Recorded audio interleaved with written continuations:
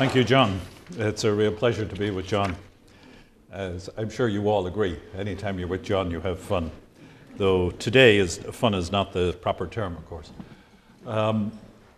From the last session, which of course is heavy and weighs on us, any of us who have any human heart, I want to switch a bit to something much more general, really talking about the culture, and then the role of the church within the culture, at least as I see it. I have, for those of you, except for the last section, I have here a copy of the paper on which most of this is drawn. And I've got 75 copies of the paper, so there's enough for everyone. So taking notes on that, most of this will be in there, except the last section where I begin to address the issues of what I think the issues of the church that occur to me after considering what we're about to do. Okay, I'm going to move fairly fast. Well, if you look over the last number of decades, of course, everybody, no matter who they are, secularist, relativist, anyone, will agree the world has gone through a massive change in sexual mores and that there's quite a crisis out there. Now, major changes in the intellectual work of the West about the nature of the sexual act, really, it's always been there. There's always been a heterodoxy in all cultures, and even in Christian West. But where the modern heresy, secular heresy, philosophical heresy really began to take place was probably towards the end of the latter part of the 19th century. And for the purpose of what I'm going to develop, it was really situated Cambridge, Oxford, and Bohemian London. Was where the radical intellectual thought came, which then aggressively pushed forward. It had its effects really 30, 40, 50 years later in Lambeth, and we'll come to that, Lambeth in 1930. Now, I don't see the sexual revolution of the United States taking place in the 60s at all, actually. It was the children of the sexual revolution that gave us the so-called sexual revolution in the 60s. The sexual revolution took place in the beds of married Christian couples in the 30s and 40s. However, their children, and we'll get into that a bit later, their children took that sexual revolution outside the home in the 1960s. I'm one of those who grew up with that and contended with that and probably played, well, we won't get into confession here, but had to deal with it, let's put it that way. Very quickly, children who are young adults engaged in the sexual act, out of affection and love, had children, even though they didn't want them. And those children, of course, were then unwanted, so that when the contraception failed, the children are unwanted. So very quickly in the back of that came abortion.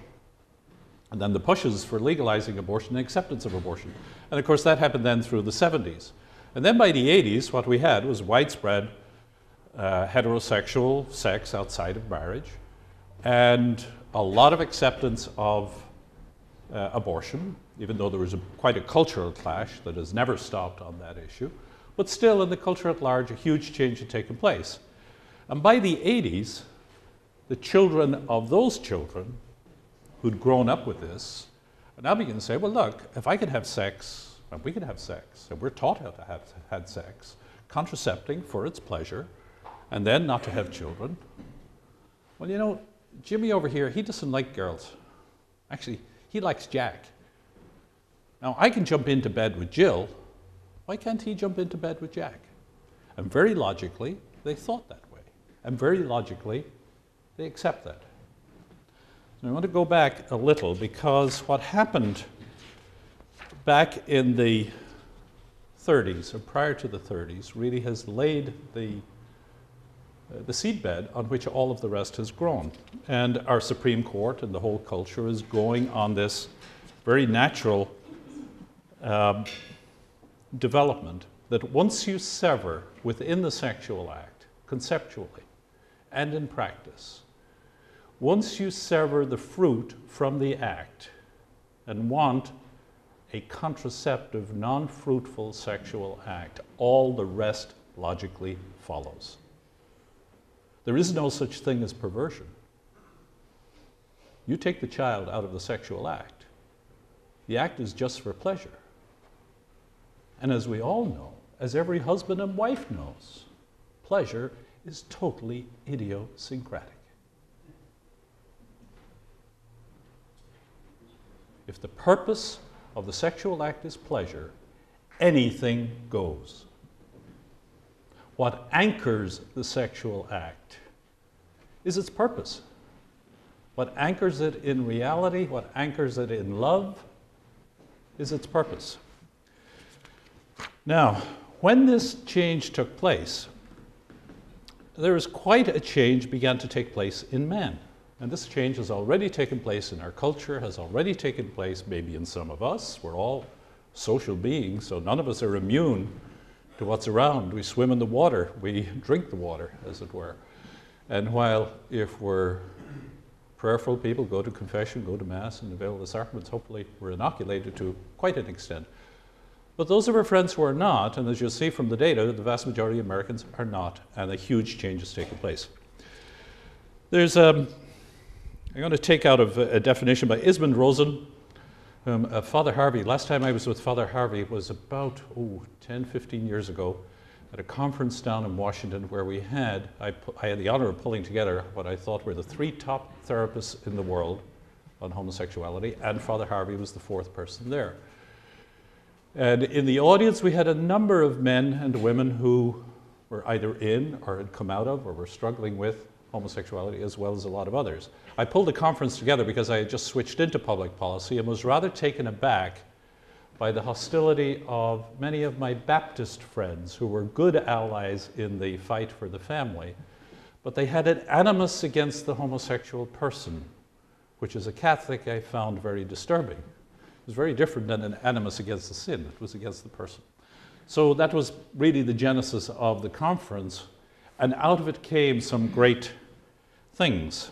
One of which was, which struck me very much, that the biggest thing that helps the homosexual man move out of his homosexuality, the biggest thing on the natural level, is the friendship of other men. And that came, it was magnificent to see these 3 therapists and Father Harvey, none of whom had a slightest bit of animus against any homosexual person, had spent their life helping. And the dialogue back and forth and the question and answer over 2 days after some brilliant papers was magnificent. And clearly what came out of it was deep friendship. Of course, it's not sexualized at all.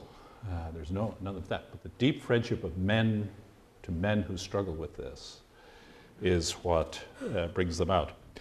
But going back to then, Ismond Rosen, who was a Harley Street psychiatrist, was the editor of the Oxford, imagine having this on your CV, the editor of the Oxford Book of Sexual Deviations. Here's something he wrote. Homosexuality is regarded as one of the systems developed by individuals to organize experiences and expressions of conflicting and painful feeling, and the system serves as a containment of deeper anxieties and offers for the individual a modus vivendi. The system is not just an object choice. Now, in psychiatric and psychoanalytic terms, object means the one to be loved.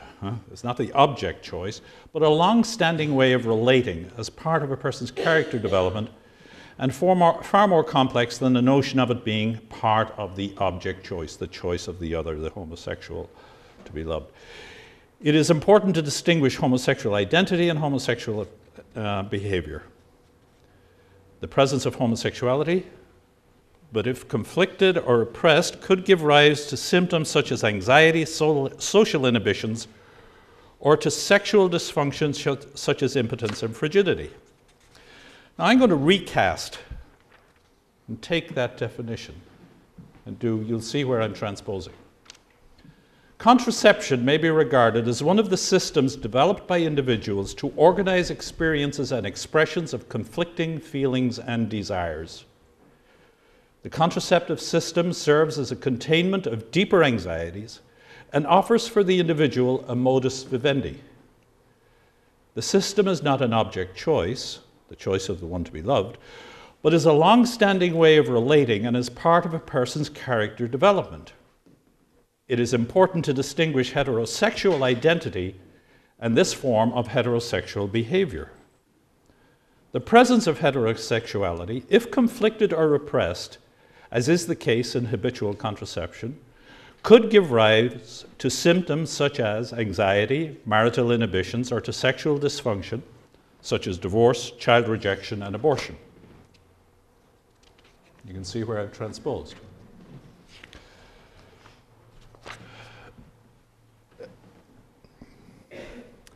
Ismond had said, according to my observation, the homosexual lifestyle is learned, and if this becomes incorporated as part of the individual's sense of identity or self, the chances of that person changing to a heterosexual orientation become much more remote due to the unconscious resistance aroused by the threat of an actual loss of identity or sense of self. I'll transpose that again.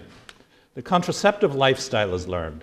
It takes a lot of repeated teaching, and now has a massive educational and medical infrastructure devoted to attaining that end in our culture.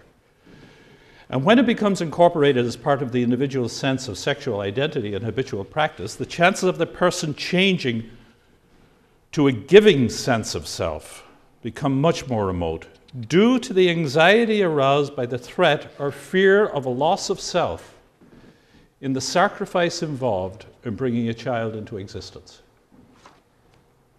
Huge parallels. So what I would say, actually, one of the titles I sometimes give to this talk, and the original title I had on the paper, though the editors didn't like it, thought it was a bit too pointed. But what I think actually is happening, what we have, is a homosexualization of heterosexual sex. In psychoanalytic terms, in psychiatric terms, frequently what you would describe homosexuality as an inversion of the sexual into the self, the fear of the other, the going forward, and all this. What you have in contraception is the inversion of the sexuality into the self, the fear of going forward, the fear of giving, the fear of loving. It may have the appearance of engagement, but it has the very opposite. It's actually a form of disengagement. The contraception, there are definite barriers between engagement. Chemical, mechanical, or instrumental. Now, there are huge consequences of this, and we can go back, actually, people have always been aware of this. Before this revolution took place in 1930, Theodore Roosevelt, quote from him, "Birth control is the one sin for which the penalty is national death, race death, a sin for which there's no atonement." Sigmund Freud, in describing some things, describes, I'm not too certain actually that he agrees with this, but he definitely describes what's going on. He said the abandonment of the reproductive function is the common feature of all perversions. We actually describe a sexual activity as perverse if it has given up the aim of reproduction and pursues the attainment of pleasure as an aim independent of it. So as you will see, the breach and turning point in the development of the sexual life lies in becoming subordinate to the purpose of reproduction. The fullness of man lies in becoming subordinate to its purpose. Everything that happens before this turn of events, and equally everything that disregards it and aims solely at obtaining pleasure, is given the uncomplimentary name of perverse, and as such is proscribed. Mahatma Gandhi, by the way, who was lobbied intensively by Margaret Sanger, the founder of Planned Parenthood, rejected her stuff. And some of the things he said, artificial methods of contraception are like putting a premium on vice. They make men and women reckless. Nature is relentless and will have full revenge for any such violation of her laws. Moral results can only be produced by moral restraints. All other restraints defeat the very purpose for which they are intended. If artificial birth control methods become the order of the day, nothing but moral degradation can be the result. A society that has already become enervated through a variety of causes will still become further enervated by the adoption of artificial birth control methods.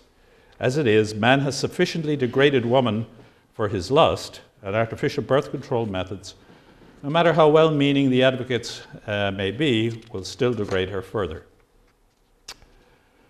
So, from being rare early in this century, or in the last century, rare 100 years ago, contraception has become widespread and habitual. This here is from the National Survey of Family Growth 1990. I do have The one after that, the figures essentially haven't changed, and I hadn't laid it out in graphs, so this one is still pretty much the same. What I have here is parity 0 on the far side. That way, the couple has no children. Parity 1 after the first birth, parity 2 after the second, parity 3 after the third conception. You can see couples who have had no children yet, the blue and the red. The blue are those who are practicing contraception. The red are those who are practicing contraception because they're at high risk of conceiving. Okay, so the reds are really the critical ones for married couples. After the first child, you see the number goes up. After the second child, it goes up still higher. And it doesn't really change by the third. It does in all, but not for those at risk. And it's getting pretty close to 100%. This here will show what's actually happening to our children in schools from 93 to 2001. The green are the boys who are using condoms in their last sexual intercourse. And the purplish color are the girls. As you can see, it's rising. And for Planned Parenthood and people like that, that's an indication of success, actually. They're getting closer to what they've been working at for a long time. The numbers are going up. Not too much for girls, but still going up. Yet they contend, and from their perspective correctly, they still have a long way to go, because there in 2001, only 50% of high school student girls were contracepting, the condom was being used at their last intercourse. We'll get, actually this is sterilizations, by the way, which are for married couples the main form of contraception, not the pill, and not the, once a couple have arrived at the children they want, what comes in then, most frequently now, is sterilization, not the use of contraceptives as such. And what I have here is added the husband and wife sterilizations together.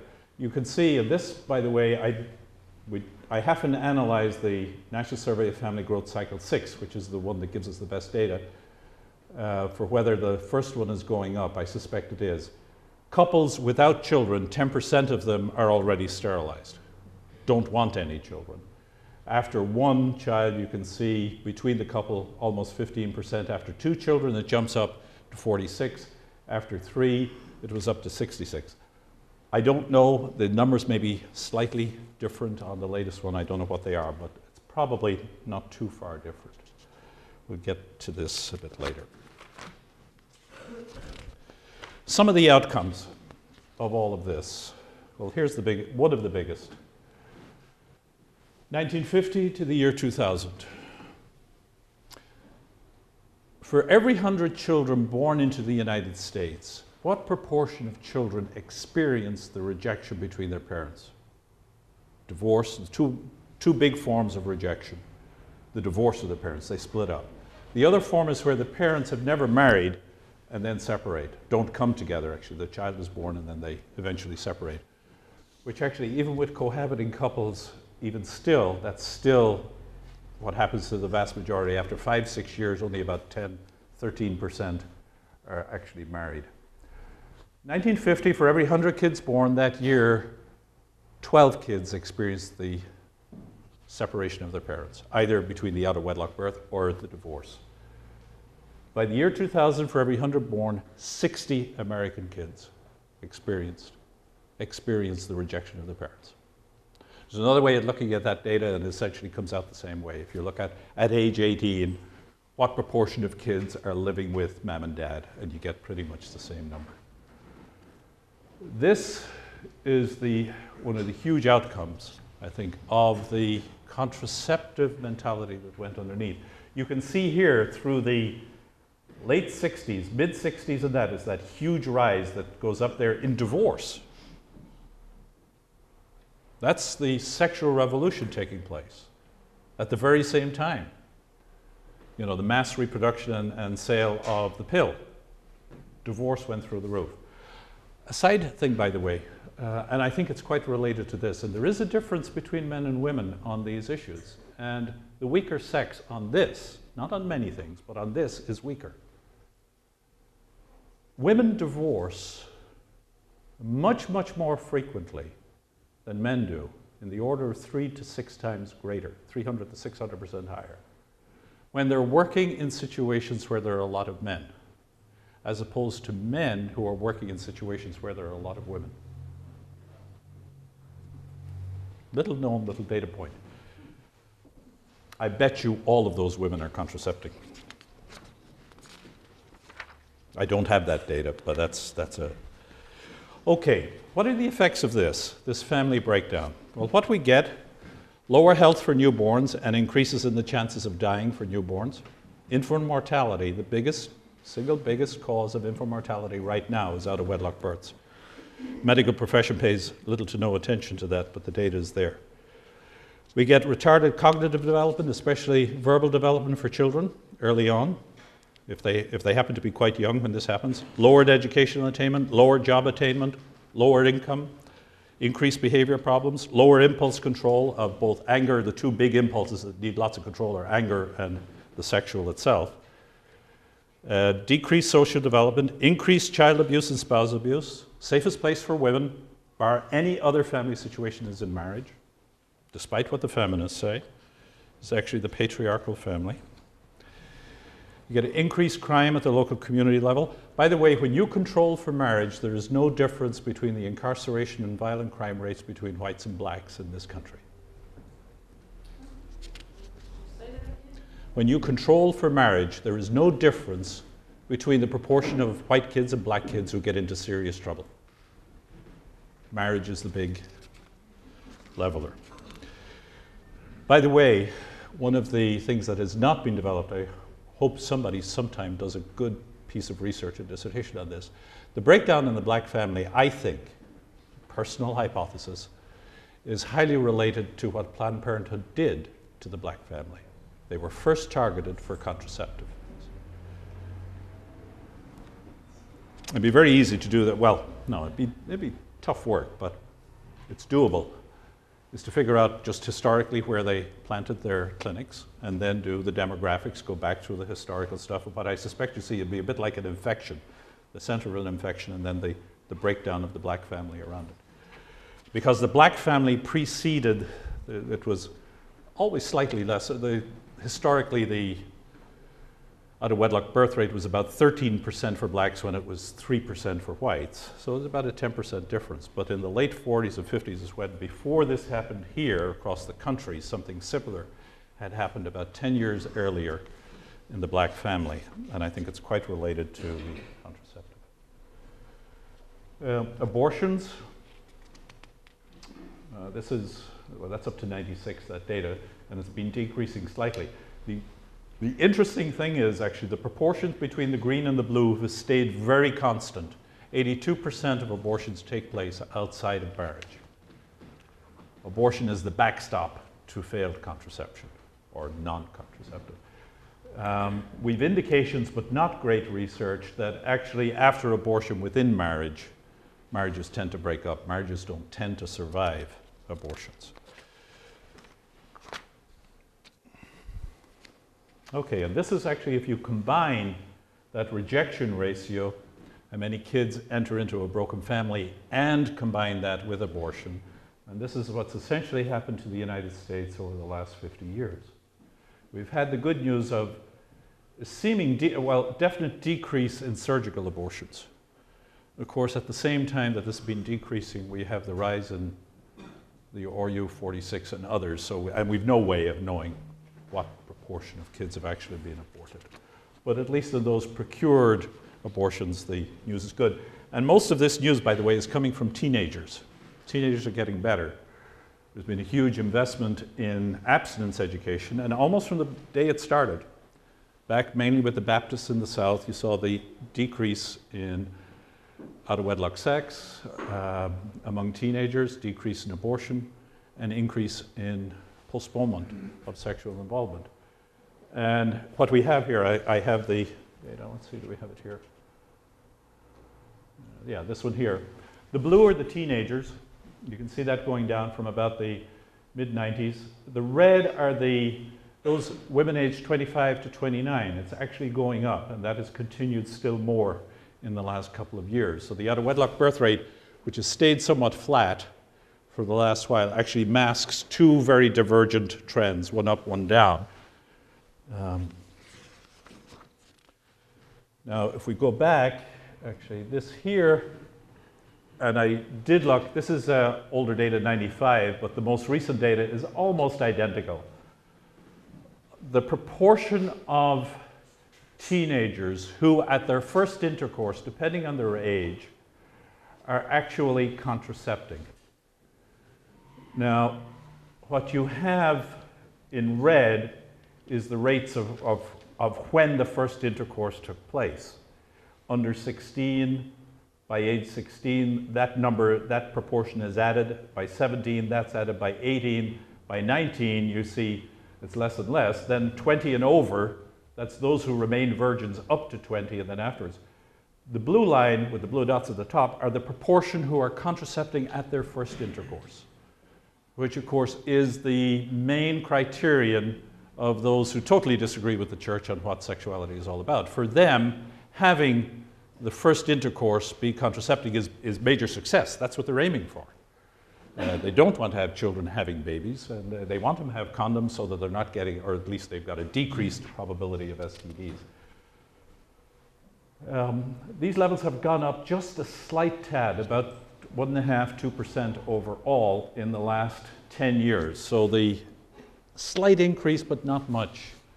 But that gives you some idea of how into the culture this contraceptive mentality has come. Now come back to the case I laid out earlier. What this is really doing is inducing a whole inversion of the sexuality into the self. Totally away, right from the beginning, the baby is seen as the enemy or the thing to be avoided. So you've got a deep cultural, cognitive transformation taking place. And from this, it has given nothing of what they proposed. Abortions went up, not down. STDs have gone up, not down. Out-of-wedlock births have gone up, not down. And so on and so on. You can name anything that was promised, none of it delivered. So once we've severed the child from the sexual act, we've altered the relationship of marriage to sex. We've altered the relationship of sex to the child, but also once it goes into marriage, we've altered the relationship of marriage to sex. And this naturally led to the altering of sex to marriage. And by the mid-60s, of course, we had what I described, the sexual revolution of the kids having sex. We love each other. Why can't we go into bed? Then we have babies. We don't want them, so you get the abortion. And then 10 years later, everybody's doing it, so why not let Johnny, my gay friend, or my homosexually inclined friend, do so? By the way, I like to keep making a distinction between gay and homosexual or homosexual inclined, because gay is an embrace of a culture and a moral code. There are many homosexual people who are quite saintly and good, and maybe much higher in heaven than any of us will ever get for, as Father Harvey said, the merit of the struggle against something which is more difficult. Huh? So what we have here actually is essentially a defining deviancy down. Daniel Patrick Moynihan, that great, frustrating, Catholic, delightful Irish leprechaun who, was the frustration of everybody who loved him, and I was one of those. But he had that inimitable phrase, defining deviancy down, which is essentially what's going on here. Now, when the institution of religion, however, begins to define deviancy down, then the other institutions don't have a snowball's chance in hell. And that's almost literal. Now, the beginning of this religious severing of the sexual act from the procreative was the Lambeth Conference in 1930. And I think most people are probably everybody in this room is quite familiar with that. However, the history of the birth control movement, if you dig into it, goes much before that. It has its roots actually outside Christianity in that Bohemian, Oxford, Cambridge, the apostles and those of they called themselves back then. They targeted the Anglican Church because they had a sexual revolution. If you read Pat Buchanan, who is almost a flip side of Daniel Patrick Moynihan for me, a lovable, frustrating leprechaun. No, he wouldn't like to be called a leprechaun. He's a feisty leprechaun if ever there's one. But he has in the Death of the West, he has a brilliant chapter, chapter 4, about essentially the huge relativist conspiracy, and conspiracy is too broad a word, the whole open strategy that we see played out around us. He does it very well.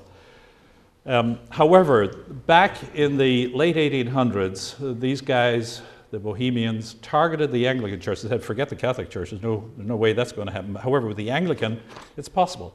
And in Lambeth of 1908, 1914, and 1920, there were the proposals to introduce contraception. Finally, it got through in 1930, which was the first severing in Christianity. Up till then, all Christians, there was unanimity. This was a grave moral evil in all situations. The one that got through in 1930 was essentially in those occasions where the health of the mother is at risk. How often have we heard that phrase since? That's what got contraception in the Lambeth. Other than that, it was still held by the Anglicans then as a great moral evil. However, very quickly, we had a big drop-off. I'm going to jump ahead a little here. When I came across doing this, the research for this paper back about 10 years ago, I then got back in touch with some of the Presbyterians, the Methodists, and all the rest, to try and find a good moral theologian who knew the history of his church. Because they all opposed, even Lambeth actually, the Lambeth Conference drew a huge, massive negative reactions all around. Let me give you the Lutherans. This is in 1930. Birth control, as properly understood today and involving the use of contraceptive, is one of the most repugnant modern aberrations, representing a 20th century renewal of pagan bankruptcy. That was from the leading, the Methodist Church. The whole disgusting birth control movement rests on the assumption of man's sameness with the brutes, and goes on. This is in 1930, in reaction to Lambeth. The Presbyterian Church, the Federal Council of Churches' recent pronouncement, they were talking about, should be enough reason, if there were no other, to withdraw support from that body which declares that it speaks for the Presbyterian and other Protestant churches. The secular press, let me give you a Washington Post editorial of 1931. Washington Post editorial. Give you an idea of how the culture has changed, how the culture was on this issue, how it is today. 1931, not too long ago, 75. It is the misfortune of the churches that they are too often misused by visionaries for the promotion of reforms, in quote, in the fields of foreign to religion. The departures from Christian teaching are astounding in many cases, leaving the beholder aghast at the willingness of some churches to teach Christ and Him crucified. If the churches are to become organizations for political and scientific propaganda, they should be honest and reject the Bible, scoff at Christ as an obsolete and unscientific teacher, and strike out boldly as champions of politics and science, as modern substitutes for the old-time religion. That was the Washington Post, 1931.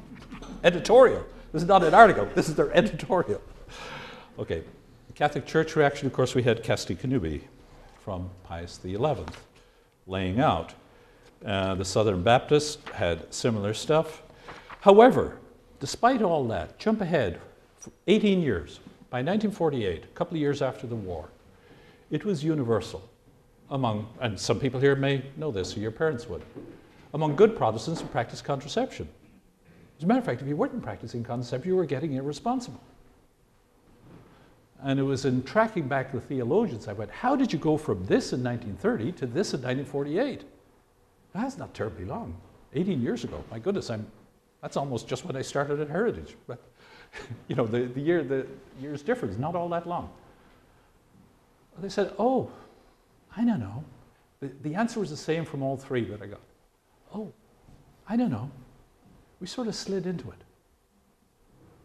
A massive revolution they just slid into. Okay, the ontological consequences of contraception. I think they're huge. Looking at this from a human, not theological point of view, but from philosophical. As far as we can know from reason, God's highest creative act is the creation of man. The sexual act, the Creator makes man his co-creator. Both man and God join in the act that is both man's highest naturally creative act and God's greatest creative act, speaking here from natural philosophy. The bringing of another human being into existence for all eternity.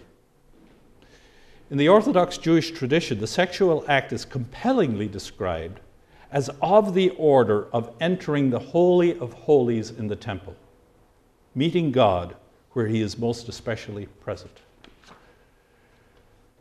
For the resolutely contracepting married couple, however, who goes to worship God on the Sabbath today, an inherent contradiction has crept into his stance or her stance before the Creator, as he or she effectively says, I worship you as my Creator, but I refuse to join with you as co-creator in conjointly exercising our highest acts, in bringing into being that next human creature you want to endow with existence for all eternity. That is massive rebellion. The contradiction is enormous, as the consequences are that the data shows. Psychological consequences? Well, rather than being oriented towards the other, like when, no matter whom, even out of wedlock sex, before contraception, the guy was always very aware, and so was the girl, of what could happen. The third person was always present, in potentia. They were both aware, both very aware. So what does that do, actually? Just think about it. Go back to John Paul II's great definition of the human vocation. Man's vocation is the generous gift of self. That's his vocation, that's his calling. This is bad, it's naturally inclined that way, that's his calling. But with the child potentially there, you had this constant reminder of man's vocation. The constant call to the generous gift of self. So what the contraception has done is totally taken that totally away. Totally. From man, from woman, from the culture, from the schools, and now, sadly, from the churches. Radical changes for society result from being ordered unto the child to being essentially ordered unto the self.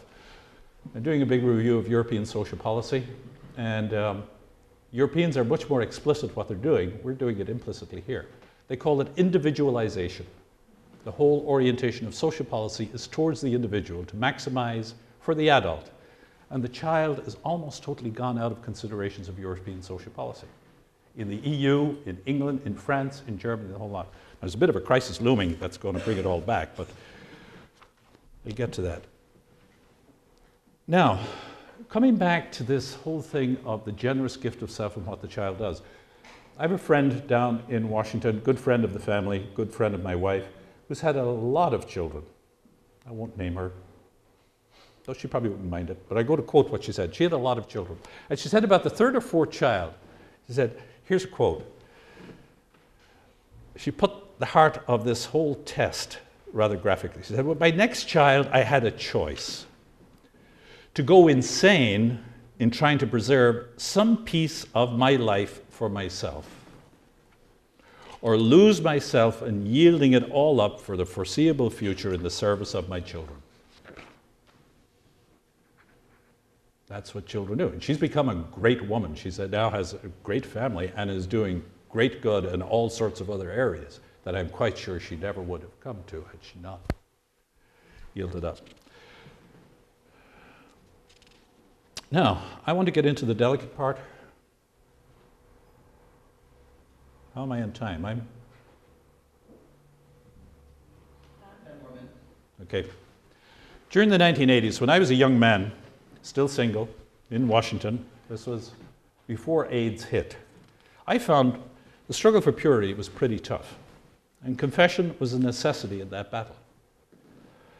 I often felt, actually, if I had a chance to preach from the pulpit, you know the way sometimes, I'm sure you've all said, now if I was up there, what would I say? Actually, what I realized, there's only one thing I would say. Go to confession. You know, I'd develop a great homily on confession. Now, by that stage, I was a practicing psychologist. So as a result, I had the confirmation of my own inner human nature in the secrets that others would reveal. I found, you know, when you're in therapy and others are coming to you, they open up. I found, wait now, they're going through the very same struggle that I am. So I'm sure priests get that same confirmation, therapists maybe to a lesser extent, but you still get a lot. So I knew the struggles that everyone else was going through in this, and I knew it intimately, and it sort of confirmed my own sense of reality. I often wondered that priests then did not preach it at all, didn't preach confession at all. But I knew they were made of the same clay I was. They had the same struggles. Now this penny took a long time to drop. I resisted, couldn't even begin to intellectually accept. What gradually took, it was after the conference of Father Harvey. This sort of stuff began to penetrate over about a year and a half.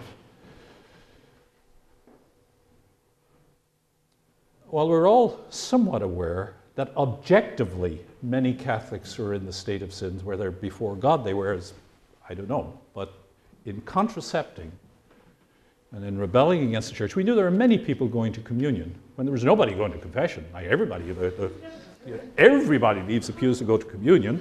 There are nobody at confessions on Saturday, year after year after year. Something doesn't compute here. And nobody was preaching for confession. And I gradually figured, maybe wrongly, and this is where I say this stuff with trepidation, and I hope you'll pray that it comes across right and it can be used properly. But I gradually figured that many priests were themselves in need of confessing.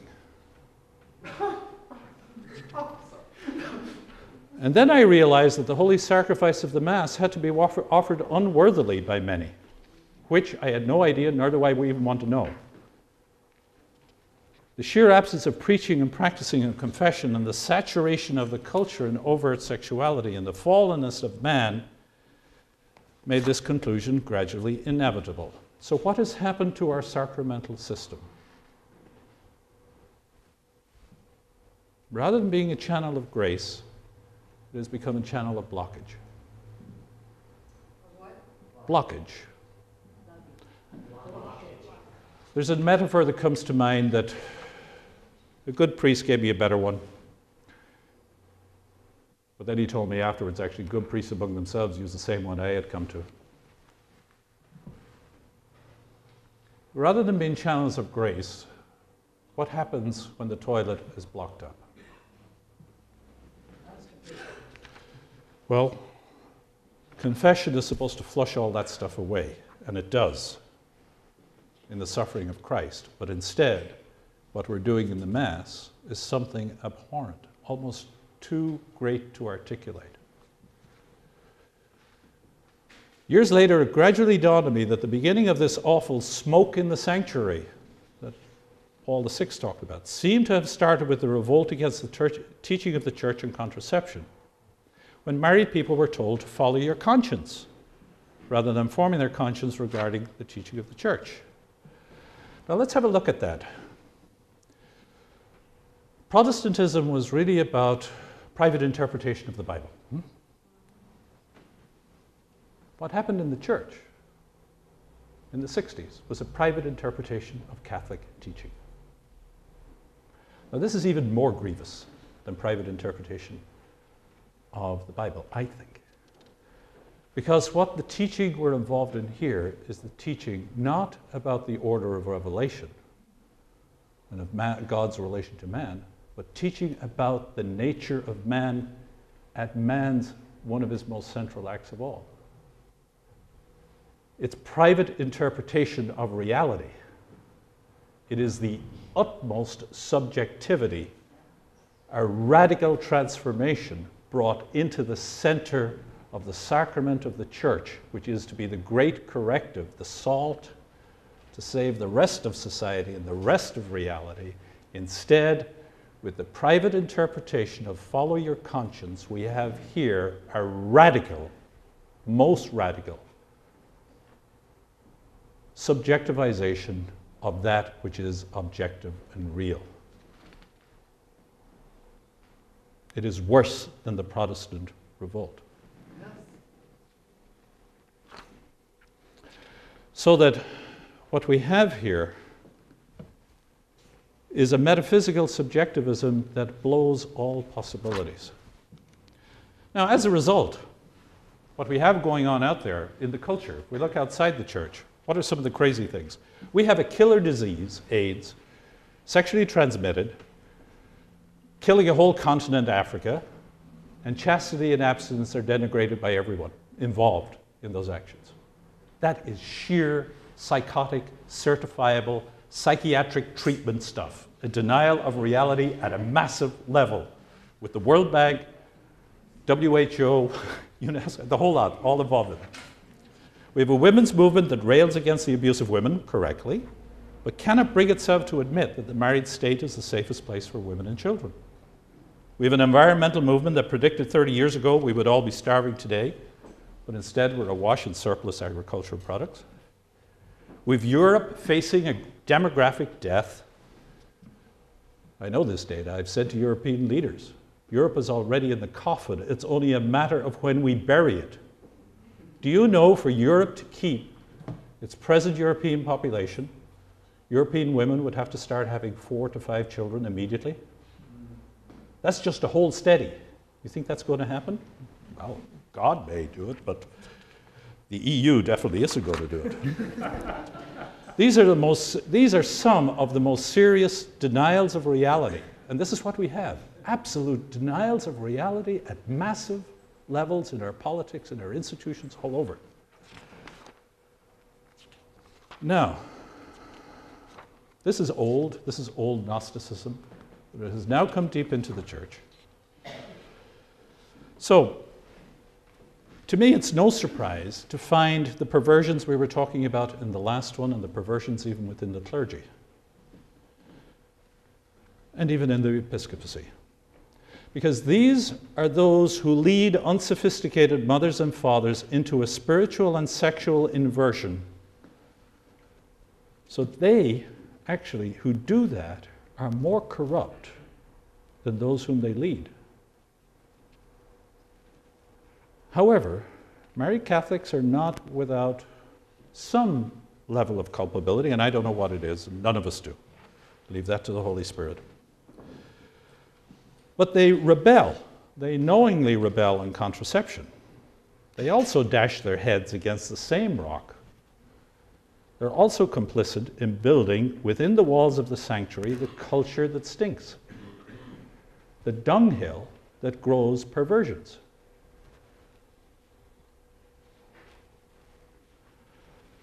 I can see it in Ireland. Ireland has gone through, you think you've gone through bad stuff here? You want to see Ireland. It is totally, absolutely demoralized. And what our good psychiatrist was saying before, the impact of one abuse is massive. The amount of people who've given up on God, who are not abused, but you see it around.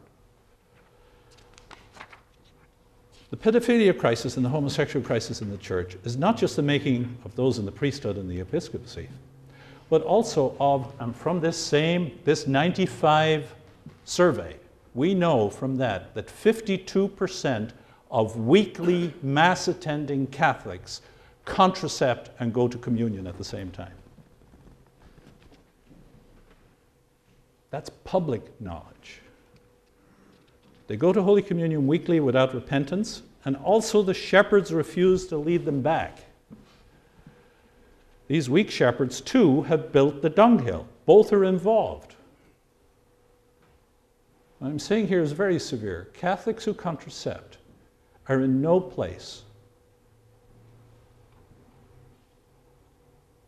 to leave all the blame to the perverse priests who've committed acts.